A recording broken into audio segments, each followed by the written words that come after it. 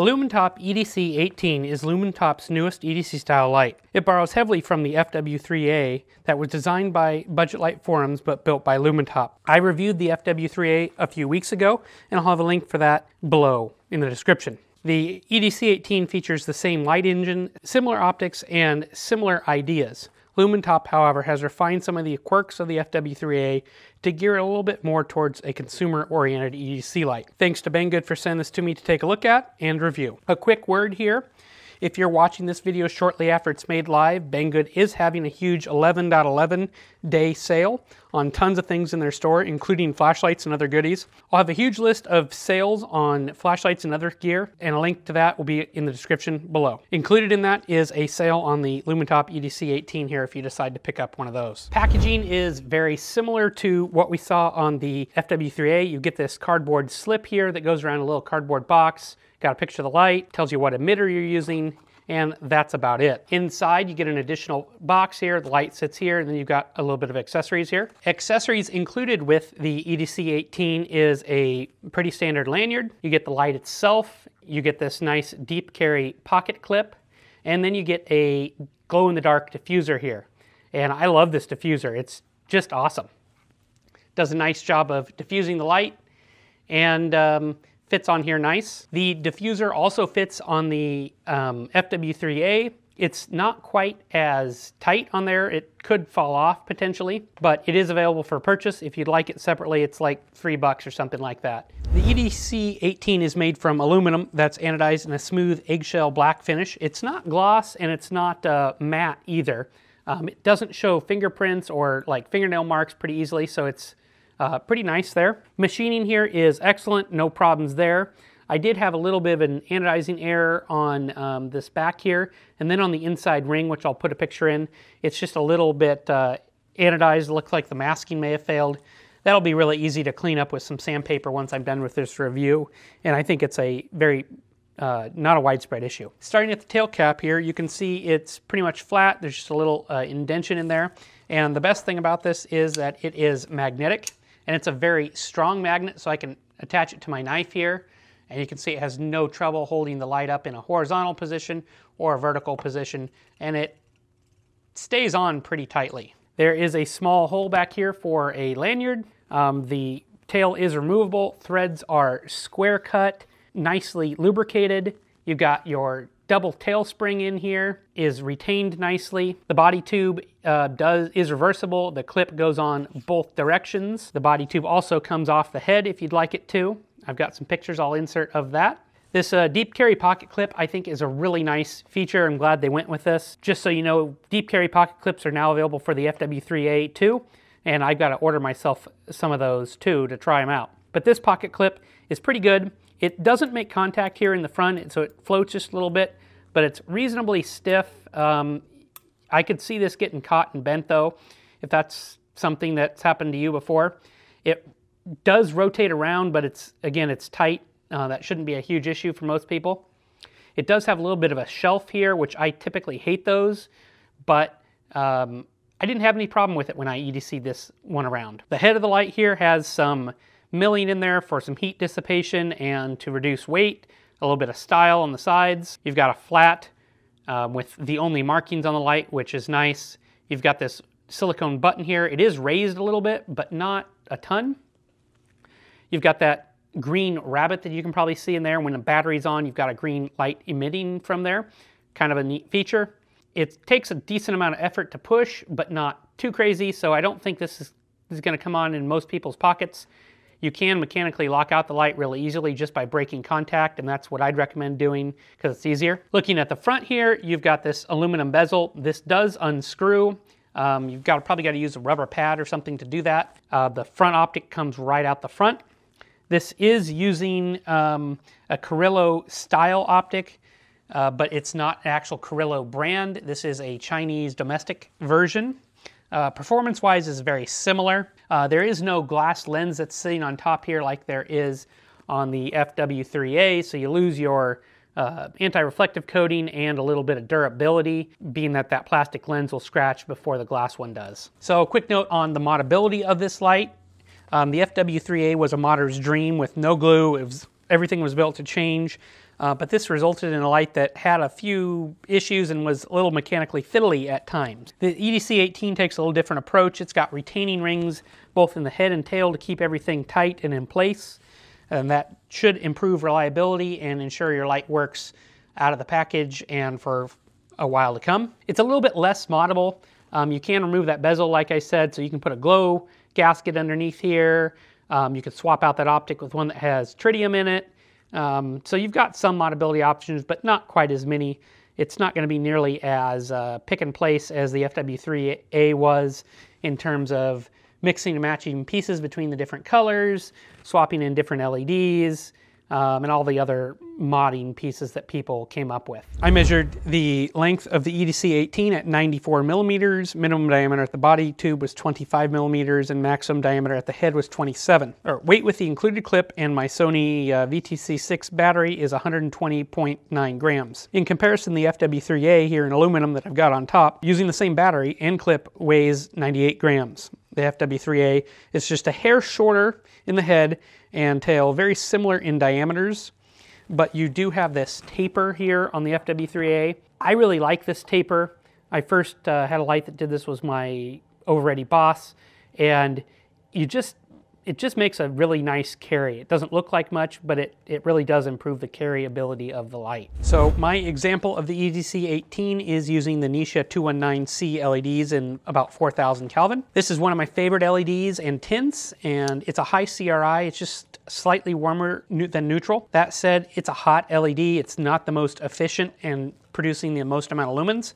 So you trade that high CRI and that tint that you like for overall lumens. That being said, the light's available in SST20 and Cree XHPL high LEDs in neutral or cool white. So you've got a wide variety of emitters, something for everyone. If you're looking for those maximum 2800 lumens, here, go with those Cree emitters. For me, I'll happily trade a little bit of performance for my preferred tint. The beam here is nice, useful for EDC. It's that diffused light. It's not super throwy. It's what I'd expect from a Carrillo optic, and you'll see that more in my night shots. Okay, tonight I've got night shots for the Lumintop EDC18. I'm going to start off in diffuser mode, and it's just got a little diffuser on top here. You can see the little button there with the rabbit, and it really works nice. It ramps up full android, so it gets very bright, and this is just diffuser mode here. So excellent room lighting ability here. I can come down, get it to whatever brightness I want. You can see it does just excellent room lighting ability. The good news about this is it's available for your FW3A as well. I'll have links below on where you can get that on Banggood, and it's only like $3. It also glows in the dark, which is really cool. So here is in the lowest mode. This is running the Nisha LEDs, about 4,000 Kelvin or so, and it's got that full ramping ability. That's high, and that's turbo. Obviously way too bright for right at your feet, but as I come down and zoom out here, you can see it does a nice job of ramping. It's a fast ramp. That's high mode, and I can go to turbo, and does a great job of lighting up the backyard. Again, this is the Nisha LED, so it's a nice pleasant tint in my opinion. It is high CRI as well. It's those 219C LEDs. Heat's pretty well controlled on this, probably a little bit better than the FW3A, just because there's a little bit more mass here. So on the left here, I have my FW3C. This is running the SST20 LEDs, and this is the Lumintop EDC18 running the Nisha 219s. Tints are fairly similar. The Nisha is a little bit warmer. I prefer the Nisha myself, but the SST20s are a great choice too. Here is turbo on the EDC18 and turbo on the FW3A. Very similar light outputs, and it should for pretty much the same engined light. Both great options, really nice EDC options as well. Runtime on the EDC18 was very similar to the FW3A, which is what we should expect given these light similarities in light engines. I did 2 runtime tests, the first here showing just the first 4 minutes on the highest turbo output, and you can see the light heats up super fast and almost immediately starts reducing its output.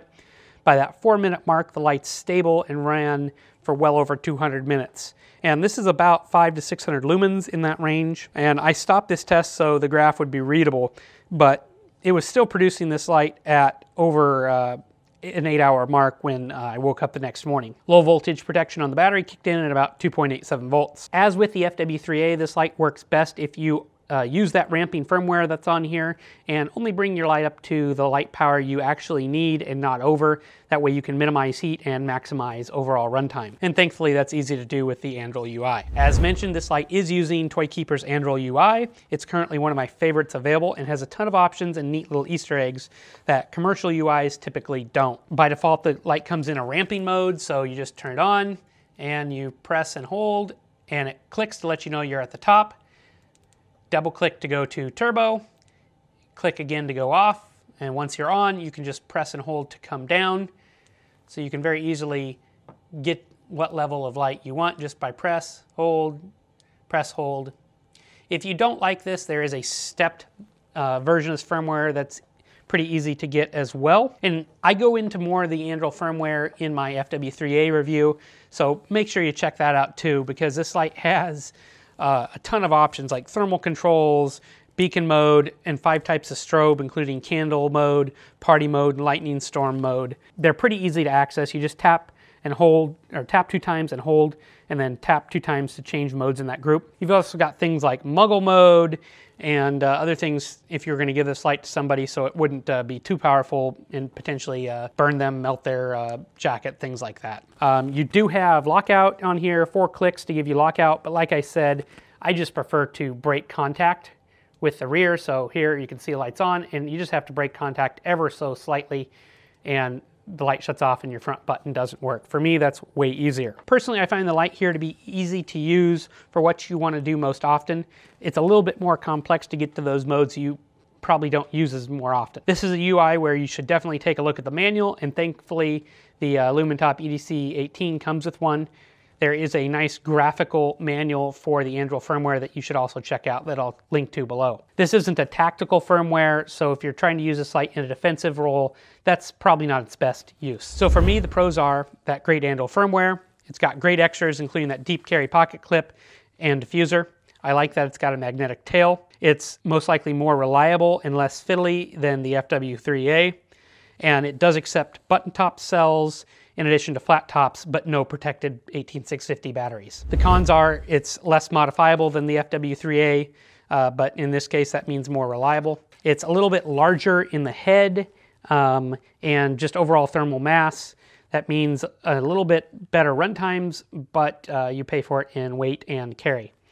And this knurling here just isn't my favorite. It's very smooth, and on other Lumintop lights that I've had, I've noticed it picks up and retains dirt and grime pretty easily.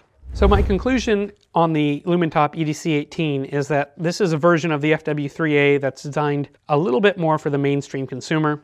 It trades ultimate compactness and modability for a slight increase in size and a little bit more reliability. What this means is that it's less likely to have problems out of the box, but you're not going to be able to modify it quite as easily as you would the FW3A. Both lights still benefit from everyone doing a thermal sensor calibration, which I'd recommend. The biggest difference here really is if you want a tail switch or a front switch on the head of the light. For me, I like both. I think for EDC, I prefer the feel of the FW3A in my pocket because it's got that slightly tapered body like I was explaining, and deep carry clip once I get mine ordered. It just makes it feel smaller than it really is. That said, there's been times where I miss having a magnet on my FW3A, and for absolute ease of use pulling out of the pocket, I find that I pull it out and get right on that front button.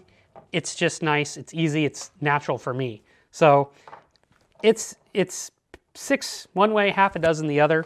Both are really good options. I don't think there's a bad choice in picking either if you want a triple hot rod. So I'd say get the emitter that you like, get the button that you like, and really enjoy one of these two great lights. As always, guys, thanks for watching these videos. I know I'll have coupons for the EDC18, and if you're watching this soon, make sure you check out the link below for those Banggood sales for the 11/11 sales. And as always, make sure you subscribe to my channel, like this video, and share with your friends. Thanks for watching.